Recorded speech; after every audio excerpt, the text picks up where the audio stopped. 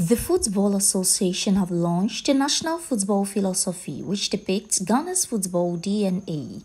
This follows a research by the Technical Directorate and input from Technocrat, national and clubs coaches, administrators, players, referees, supporters, coach instructors, coach educators, politicians, women in football, sports media personalities, among others. On Pinstall, Laia Kingston, Yusuf Chipsa, goalkeepers trainer of the Black Stars Richard Kingston, Godwin Atram, Yao Preko, and other host former footballers were also present. Bernard Lepet, Technical Director of the Football Association, gave an overview and insights of what went into identifying Ghana's football DNA. Very, very necessary to meet the trends of modern football and bring it together with our characteristic of football, which we try to find out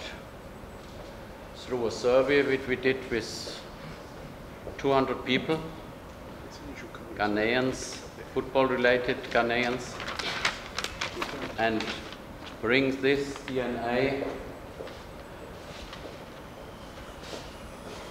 together and meet also the big changes of football in the last 20, 30 years. If you see now a football match from 1990, 1980, you think you look at slow motion. So football changed dramatically, but still the powers of football, let's say Italy, Germany, they still have their essential characteristic of their football culture. The Germans are always still good organized, good structured, very disciplined. The Italian football, you see a lot of matches who end only 1-0 because they are almost unbreakable in the defense. And these are signs of their DNA, and we try to find out our DNA, and I will tell you now how we did this. The Ghana Football DNA identifies how we play, the current trends in football, the areas to strengthen, and how to get to where we want to be with our game. Keto Kreku, the FA president, during the launch also gave an input on how the football philosophy will improve our game. Indeed, drawing on imagery from the fields of genetics, we have christened this publication Ghana's Football DNA. Indeed, it refers to its unique generic codes and specific sets of instructions through which it functions.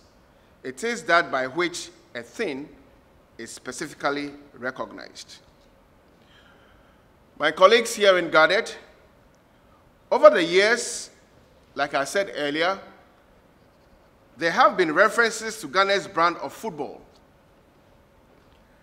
And I recall in clear terms examples such as the multi-system that was coined by our celebrated late national coach, Sam Ade, of blessed memory, and agro, coined by many a Ghanaian, and in recent times, championed by the legendary Professor Mohamed Ahmed Polo.